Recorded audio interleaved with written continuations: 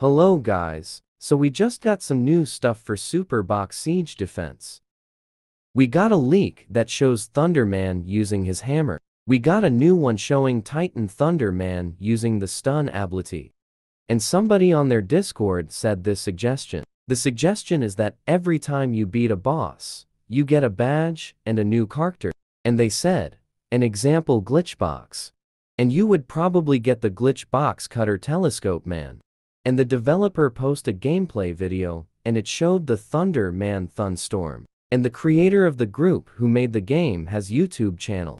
He posted a video showing the Titan Bombbox Man doing the Speaker Man dance, and instead of playing the song Everybody Wants to Roll the World, he plays the song Never Let Me Down Again. And that's it for today, guys. Tell your theory in the comments, and if it's good, I will put it in the new video. And by the way, the dev's channel in the description.